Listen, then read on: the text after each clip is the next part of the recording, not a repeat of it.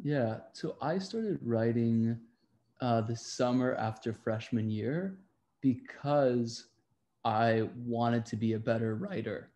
And so I felt like it would be a good habit of mine to try to write something like each week. And so I did that for, I think, about a year. I'd write something or a blog post each week. I don't think it wasn't a ton of work. But I would have this habit that stayed throughout college where I would spend an hour each morning, my first hour, maybe after working out with my roommate, writing. So that was always like kind of a sacred time for me every morning. I think it's like 9 to 10. I switched semester by semester. And so it was more of a product of a habit than an intentional. So I said, I want to become a better writer. I'm going to set up this habit where I'm writing each morning for an hour. And then the product of that habit was like this different content that would come out. And so it was really easy for my roommate and I, we decided like hilariously, we said, okay, let's try to write a book, and the book is it's tons of fun. In retrospect, probably incredibly mediocre, but in like kind of placé, but it came out of that habit of wanting to become a better writer. So that was the goal. That was the goal when I started in kind of right around freshman to sophomore year. And so my next question was tips, but it sounds like making a habit of it is the tip that trumps all tips. Is like, if you want to become a writer, write more. And how do you write more? You make a habit of it. Yeah, I'm like super, like honestly, you would definitely be like preaching the choir. That my belief is really structured around habits. How do you create habits that enable you to be successful? And so a lot of, at the Franklin Fellowship, some of the stuff we did was around like, how do you help people develop good habits?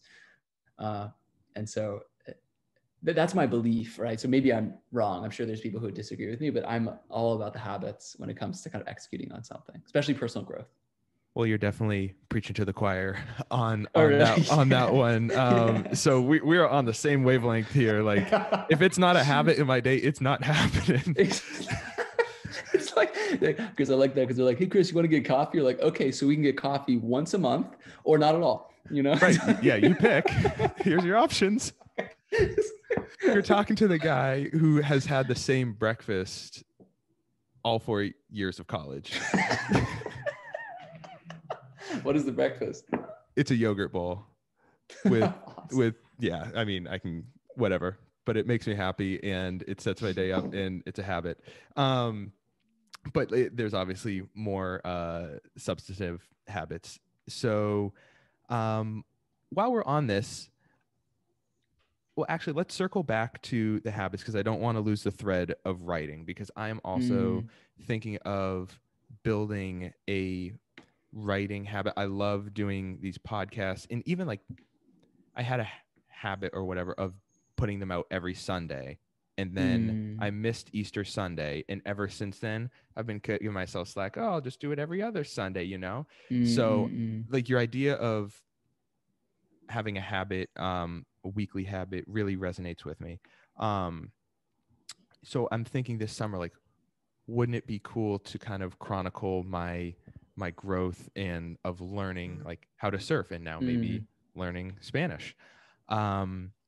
So I guess, are there any other recommendations on kind of putting yourself out there online in a blogs type setting, like topics to write about? Doesn't matter, just write about anything.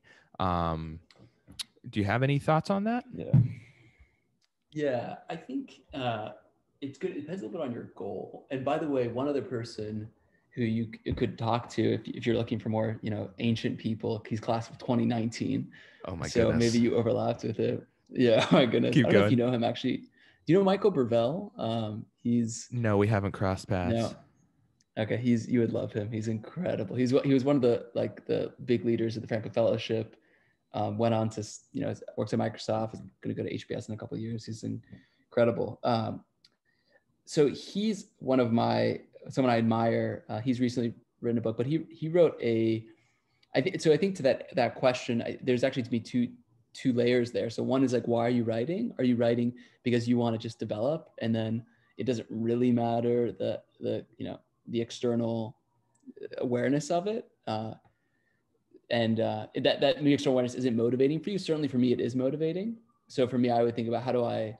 The second question is, if that is important to you, then I think you want to choose something that's at least somewhat specific and somewhat consistent. So, and Michael Burvell, class of 2019, he has done a great job. He's created something called the $1 Billion Startups Ideas, which is just every day he just writes this post that's about like, here's a $1 billion startup idea. And some of them are good, some of them are not good.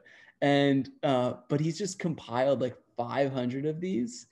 And I think that it's, I don't know how big his audience is, but like I am stoked every time I see one of his emails. And he doesn't even frame it as himself. He frames his $1 billion startup ideas. And then every time it's written by like, at the bottom, it's like written by Michael Burvell. And so I think one way to do this is think about people who have done a good job with this and try to emulate them, and maybe in like a slightly different area. So I think he's done a good job. I think Nas actually from Nas Daily. I don't know if you've crossed paths with him. Not the rapper Nas. No, sadly. This guy, I mean, he is. How do you spell his last name? Let me just send it to you. He's huge now. He's huge. He's like 9 million followers, I think, on Facebook. He's a Harvard grad. I think he's like probably me to him is you to me. Sure. Like he's like 4 or 5 years older than me. He quit his job at Stripe, was it Venmo? And then he decided to create a 60-second video every day for 1,000 days. And he just traveled the world, and he became huge. And now he's in Singapore, and he's actually just like one of the biggest influencers on the internet right now. And he's a Harvard grad. He's just really nice Palestinian dude. And yeah, check him out. I think he'd be really inspiring to kind of learn from. And I don't know him super well, but I'm always happy to send him a message as well. But I think about like, how do you get like reference points of people who've done a good job? Yeah, I think there is something to like, I want to like get better at the craft of writing and like communicating, getting ideas out of my head. And I think part of it is I like to, when I'm writing, I get those ideas and they out of my head, and then they kind of, that's how I think about them best. So I think that would also be kind of like the dual motivation behind writing. And if you guys didn't catch it, yes, Stephen did write a book as an undergrad, which is ridiculous. And it sounds like it got done because of that, our writing habit every day. Is that how you went about getting it done? Or was it like more dedicated time to that? That one was that's another one of those like funny choice sets. My best friend, he's the one we still talk like every day. This guy Greg is my senior year roommate. He's also one of the people who started Franklin Fellowship. So we were hanging out as junior fall, and we had no winter break plans. No one had invited us to do anything with them. Like, that seems to be our experience every break. In there. Yeah, you're like, and so we were just brainstorming ideas, and we were choosing between taking a motorcycle and then trying to motorcycle across Africa, which I think neither of us knew anything about. And in retrospect, doesn't even make sense as a concept, like that. Right. Even. And then we were thinking we could try to write this book, and so we thought, why don't we try to write it? And so what we did is that we spent 3 weeks of the winter break, 2 weeks in his hometown of Reno, Nevada. Not the most exciting place. Great place to write a book. Exactly. One place back at Harvard. And the goal was we would write 2,000 words a day for that was 3 weeks. And that ended us up with, across the two of us, I think it was something like 60,000 words or something in that range. And those words were not good words. They're very bad words. But I think that was a good base. And then essentially, from there, my habit kicked in for editing and adding from there.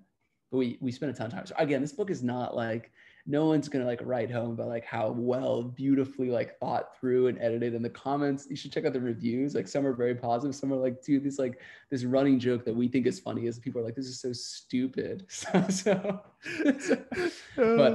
the ways are cool. And so we so I think it was great. It's a lot of fun. And so